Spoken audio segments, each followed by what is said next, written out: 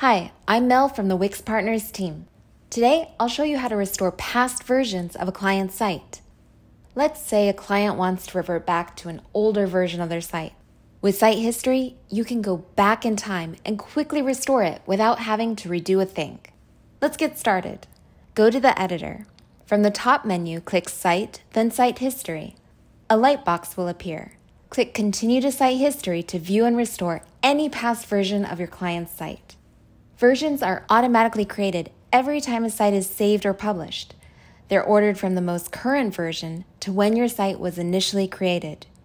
Each version is dated with a timestamp, making it easier for you to find the one you want.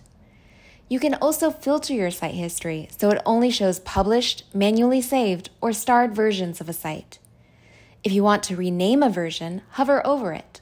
A pencil icon will appear. Click it and rename your version.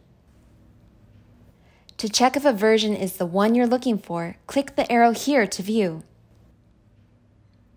That's the one. Now click Restore to return to this version. Another light box will appear to make sure you want to restore this version. Click Restore. Then Edit Site to continue working on your client project in the editor.